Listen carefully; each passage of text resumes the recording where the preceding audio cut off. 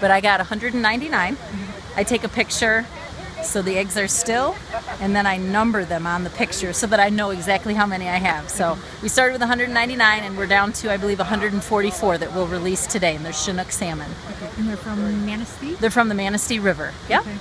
So the fish hatchery staff, the DNR, they go up and collect them from the Manistee Weir, and then they bring them back to the Wolf Lake Fish Hatchery, and then our kids take a field trip in the spring, or excuse me, in the fall, to the fish hatchery, learn about fisheries management and what the DNR does to raise the fish and stock the lakes, and then they come back to school, and a week or two later we get our salmon in the classroom, and then they get to watch them grow and develop until we release them now in the spring. Okay.